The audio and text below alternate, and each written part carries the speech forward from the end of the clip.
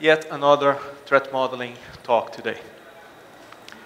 So what do you mean threat model every story? Also known as go away and take your threat model with you. Who has that kind of time? What do you think we do here and who let this guy in? True words. I've heard this one. I wasn't supposed to, but I did. So let's start with the beginning. Who am I? My name is Izar. I'm the current lead product security architect for Autodesk. Autodesk, many of you probably already heard about it. Company with 250 plus products, most of them in the area of making things. Our motto is make anything.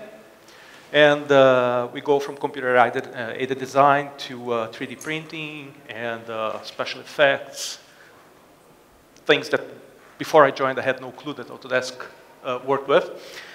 Then I also participate as part of the Technical Leadership Council of SAFECode.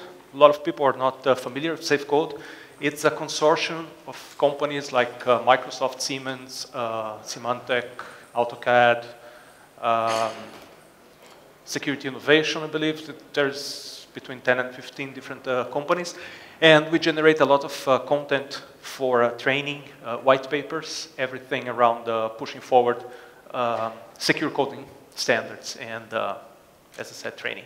And wall of text repeat offender, unfortunately, I'm one of those people that puts a lot of texts in there. I promise to try not to read it, but I put a lot of text. Now, a funny thing happened on the way to AppSec Global Sec. I was on the plane, and for some reason I went over my email, and I looked at the email for the speakers, and then I noticed the last line, and it said, you have 30 minutes to present. At that moment, I had to go through a Thanos process and click my fingers, and half of my slides disappeared because I was ready for much more. So also with that, my spiel gets changed, and I had very little time to adapt. So at times, I'm going to stop and go and look at the slides and see where I'm supposed to be, but hopefully everything will make sense at the end. At the end of these 30 minutes, you are going to know about the methodology that we are using at Autodesk now to do threat modeling. Keep in mind, as I said, we have 250 plus products. We have a somewhat large product security team, but security at all team. But the people focusing on threat modeling are a very limited number. And hopefully you can start already thinking, if that interests you, how you can use it in your own environment. And if we have the time, I can promise, I would like to show you guys a threat modeling tool that we have been working on. It's called PyTM, that actually tries to implement threat modeling as code. This is the working definition that we have today for threat modeling. And the important parts here is to say that it's a conceptual exercise. And why is that important? Because conceptual means you have to think about what you're doing.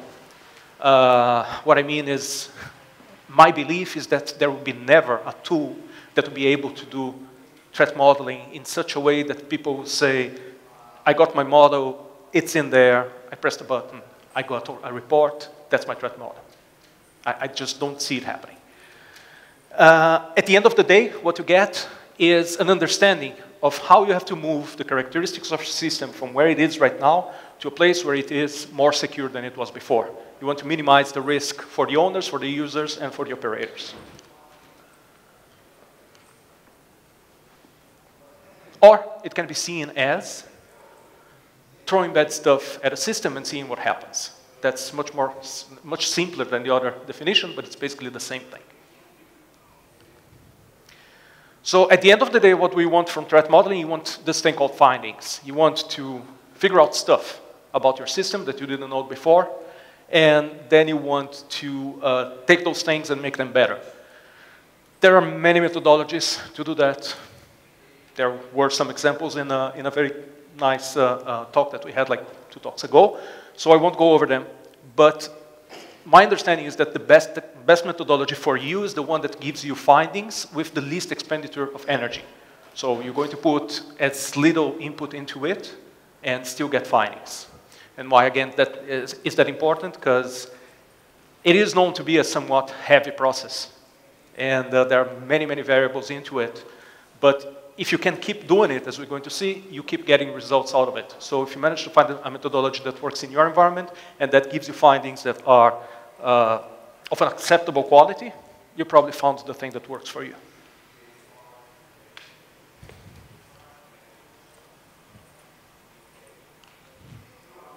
Okay, so at Autodesk, we were looking for a methodology that, oh wait, no, I jumped one. Yeah, so in the beginning, before I got to Autodesk, I've been there for about a year and a half there now, and we had these three problems. We were seeing threat modeling as a release gate. Instead of something that happened at design time, it was something that was happening closer to release. So people would say, oh, you can't release if you don't have a threat model. Quick, quick, quick, somebody make a threat model. Then we had a throw over the wall problem. People would develop something, and then take that something, give to somebody who's not part of the development team, and expect to receive a threat model back. And we had the threat model once, file away forever problem. Because it was a gate, they would generate a threat model, and those findings would not really be addressed as something that had to be fixed. If they were, then it would be, oh, okay, put it on the queue, and eventually we're going to get to there. The criticality and the severity of the findings was not exactly addressed.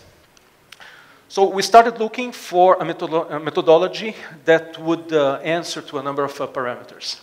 We needed something that was accessible. We wanted something that a product team could do by themselves after some minimal period of instruction, and that they could keep doing by themselves. We wanted something that was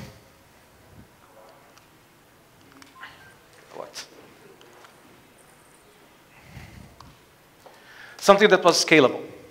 So we wanted something that could be done by a lot of teams over many interactions, and that they could be doing in a short time.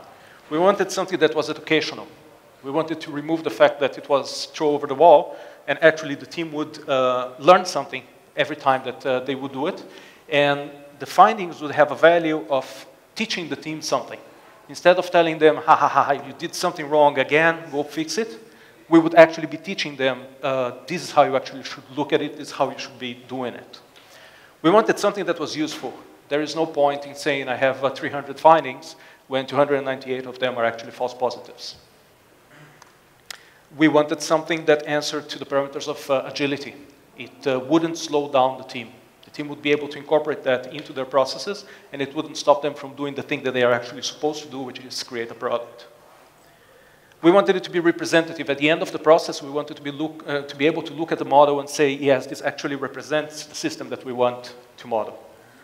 And we wanted it to be unconstrained, meaning it was open so that people would be able to go beyond whatever was in front of them and say, okay, we spent some time in this, we worked on these basic issues, now let's go and imagine what else could possibly go wrong.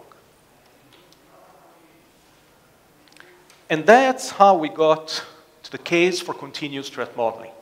So we were very fortunate that we have people like Jim, that I guess most of you are familiar with the name, to come and put forward something that basically everybody feels.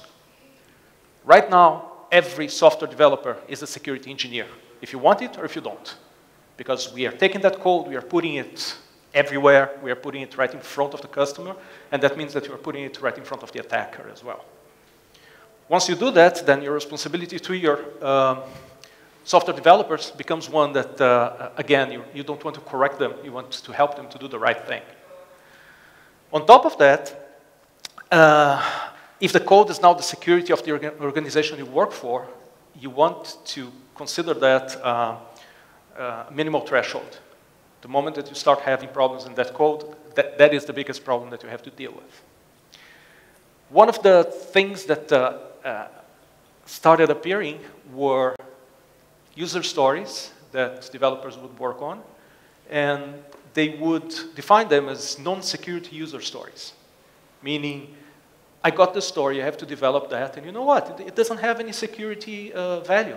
It's not something that I have to deal with security when I look at it. And this is going to be a somewhat naive example, but it's actually a true one. It came from a real case with some adaptations, but it happened. So as a managed server, I want to be able to report to the central server my uptime and a heartbeat status. So I want to be able to send every X time I send a packet, get a heartbeat, and I know how long that server has been up. Now, that's how you get a server written in C, running as root, that nobody has any clue how it was written and what's happening in there. Why? Because when the developer was working on that simple story that apparently had no security value, he had a number of decisions to make, not only in terms of implementation, but also in terms of design. He was not only a software developer as a security engineer, he was also an architect. So they had the opportunity of changing the basic design of the system by making a number of decisions, and that wasn't taken into consideration. And that's how we came up with what we call the threat model every story methodology. So it begins very simply. Build a baseline. Get the system that you have right now. If you're just starting, so much the better. But we all know that it's very rare the time that you can threat model right at the inception of a system. Sometimes you have to jump into a car that's already moving fast. So start by building a baseline. Use whatever methodology you want, don't care. Just come up with something that represents the system that you have right now, and that lets us take a look at the state of the security of it right now. Find somebody who's going to be a threat model curator. Now, it's important to point out that this person, he's not the owner of the threat model, he's not responsible for the threat model, he is responsible for keeping the threat model up to date. So he's basically the person who's going to somehow, we haven't decided yet, going to talk to other people and say, hey, do you have something for me that I should put into the threat model? Okay. Now, every time that your developers pull a story out of the backlog, then we tell them to make a small decision. If the story has no security value, move forward. If the story does have some security value, and by that I mean if the story generates a security notable event, something that actually touches security in some way, then we want them to open a ticket. That ticket gets addressed to the curator, and that person is going to decide if that ticket is going into the threat model, or if it's going to become another ticket for the documentation people, or for the deployment people, or for QA, or anything of that sort. And then you just make sure that your curators are on top of the findings. So they have this incoming queue. You want them to be able to process that queue at the velocity of your system, so that that's as empty as possible. Now, if you guys noticed, I jumped something very obvious in there. I spoke about those security notable events. But just on the slide before that, I complained that the developer got the story, and he wasn't able to make a decision if there was a security issue in there or not, right? So here's where we had to figure a way to give them that knowledge as quick as possible, and in a way that was as actionable as possible. And that's when we found Dr. Richard Feynman, the famous physicist. Perhaps many of you are familiar with him. And he used to say, teach principles and not formulas. Now, in our context here, what would be a principle, what would be a formula? To come to a developer once a year and drop on them 12 hours of CBT, and in that CBT tell them how to deal with SQL injection by explaining to them, well, on Java, if you're writing a SQL query, this is how you write a proper query. You're teaching them a formula. If tomorrow that guy goes and starts developing in Python, he's going to figure out what the formula for Python is. If tomorrow is, I don't know, Perl, then they're going to have to figure out how to do that in Perl. You're teaching formulas. You're teaching something that they have to apply every single time anew. On the other hand, if you explain to them what an SQL injection is and why are there these formulas and what's common between them, then you're basically teaching a principle. Tomorrow this guy's going to work on, I don't know, whatever new language of the hour comes up, he's going to be able to figure out by himself because he understands the principle, he understands the problem underlying the whole thing.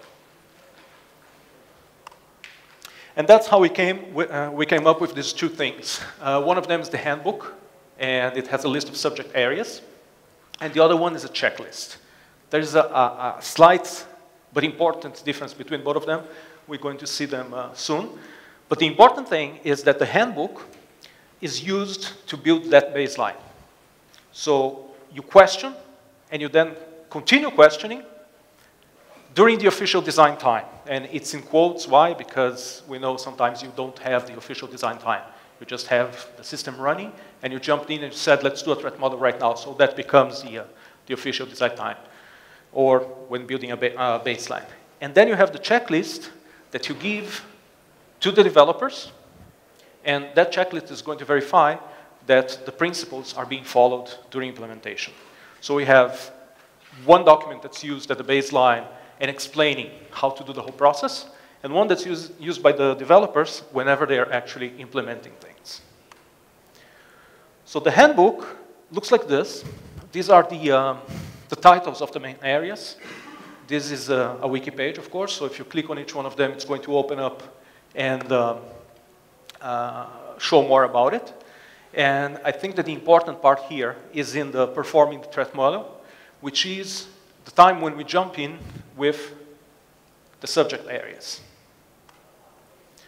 This is just the beginning of the subject areas. I think that right now we have something like 12 different subject areas.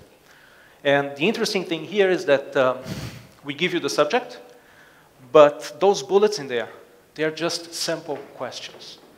They are not a checklist. We are not expecting people to answer yes, no, don't understand the question, yes, no, no. That's not the result here. What we want is to use those questions to start generating a conversation at the time that they go and examine each one of these areas, and they start saying, okay, what do they want to know about trust boundaries? So we want to start something like, can you identify the levels of trust that you have in your system? And that's going to generate the question of, okay, what's a trust change? What is this trust boundary thing? And that's going to happen once, going to happen twice. And because you have the whole team in there, we expect the dialogue to end up being an educational thing. We don't say you have to have a security matter expert in the room at the time that this is happening. But you have one that you can turn to. We have Slack channels, we have email, we have a list of people that they know that they can go to. We have security champions in each product. So there's always somebody that they can run to and ask.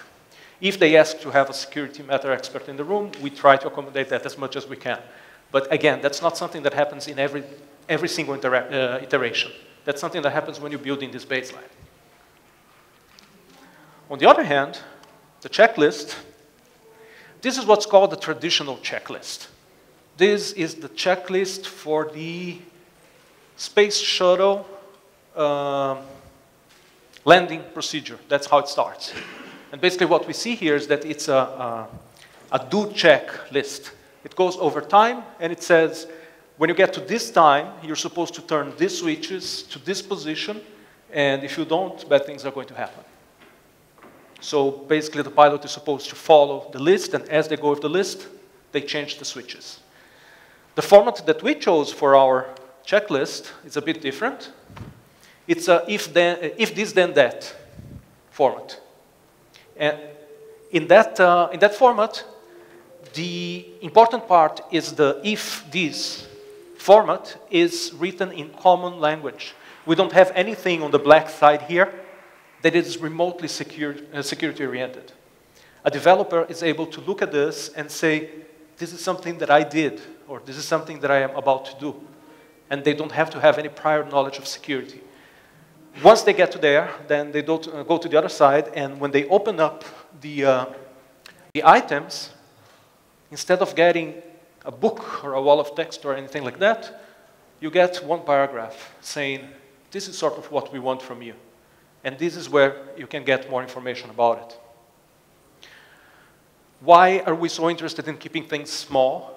Because at the end of the day, what we want is for this checklist to disappear.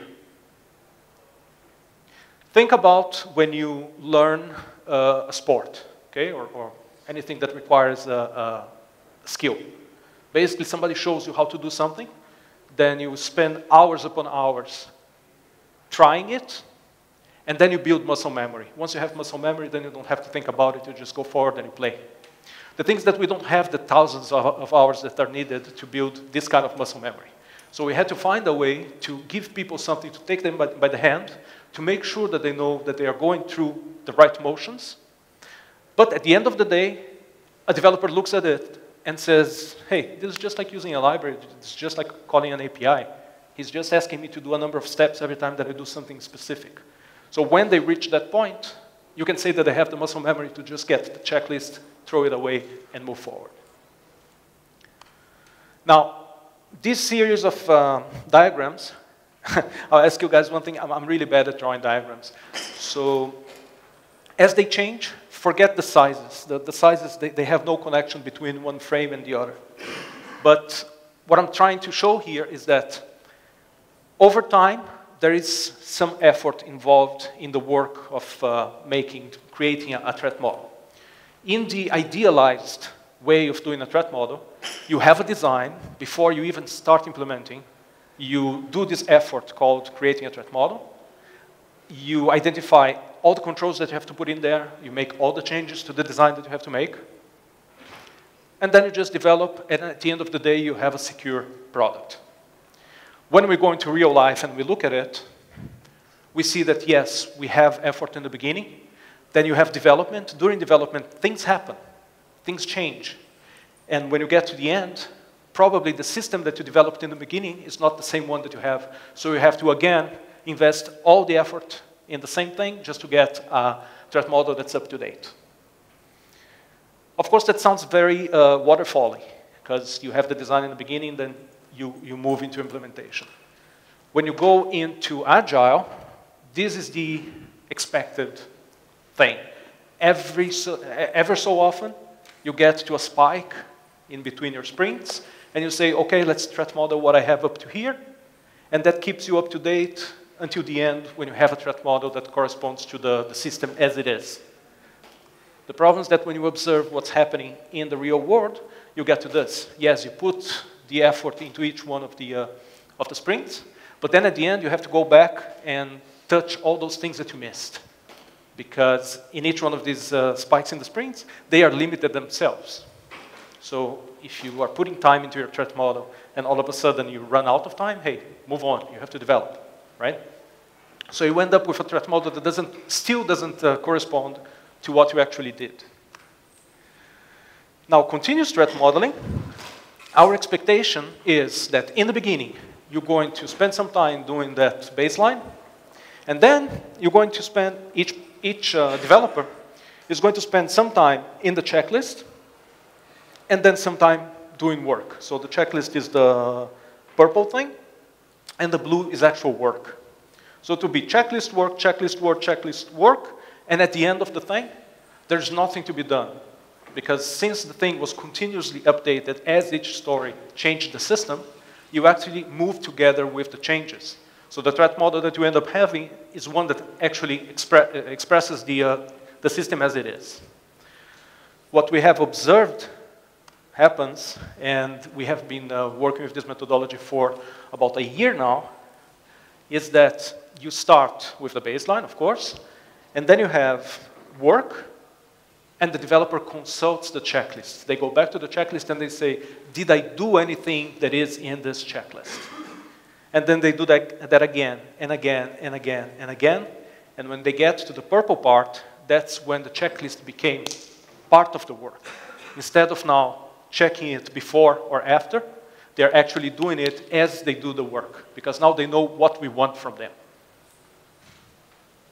Now, of course, this is not a silver bullet. This is not perfect. There are problems. The first one that we have is that, remember that the subject area, I said the bullets, they are not a checklist. Sometimes, and it's totally a cultural thing, we can't convince teams that the subject list is not a checklist. So at the end of the baseline, we receive for review a list of yes, no, yes, no, yes, no, true, false. Because they actually go through each bullet and just answer yes or no to the bullet. So it's very hard to get people to step out of the thing that I gave you a list, yes, but that's not the whole list. This is just a conversation starter to get you doing the right thing. By definition, this methodology is evolutionary. We are not expecting to get the best thing at the end of the process. We want today's threat model to be better than yesterday's, and tomorrow's to be better than today's. So yes, you are going to have findings that you're not going to identify right away, but they're going to move forward, and your team is going to learn from it and get better at it. You still need a security group or a security expert to educate the team. They're not going to learn by themselves. And somebody has to identify those areas that need more focus for each one of the teams. And, oh, sorry. It's really, okay. So it's really dependent on the quality of the input. Garbage in, garbage out. If you don't put enough input in there, you're going to get bad stuff. Here, we had a very interesting case. We had a group, a product team, that knew that we request a threat model, but they did not know that we had the methodology. So they went forward and they did their threat model using one of the tools that are available today. They came up with 357 findings. 264 of them were non-starters because they did some mistake in the annotations or they forgot some field or something, and the tool just spewed findings based on what was missing.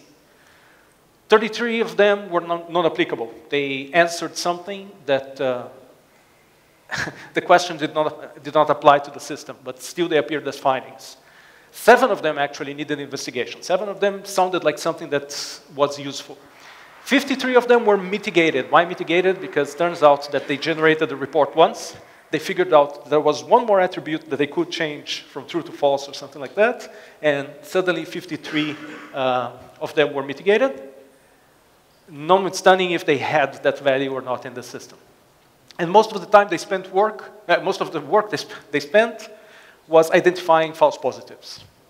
So they came up with that and said, hey, here's our threat model, review it, and let's be done with it. And we said, wait, we have this methodology. Do you mind redoing it? We're using the methodology. So they actually were very nice, and they did it. And after a short time, and I think that 2 rounds of review, they came up with 13 high-value findings. All of them were mitigated. All of them are not present in the product as it gets released. And most of the work was identifying system-specific true positives. They were actually spending time going through the subject areas and looking for things that apply to their system and actually getting them to appear as findings. So,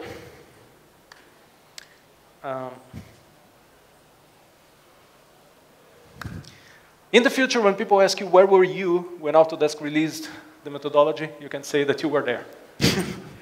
So today we are releasing it under a CC Creative Commons license. It's on GitHub. Oh, sorry. And it's there for you guys. If you see some use in it, please do use, let us know. And if you have any review, we would love getting anything that you guys find in there that you think that should be changed or should be added or that you don't agree with. We are really looking forward for some discussion.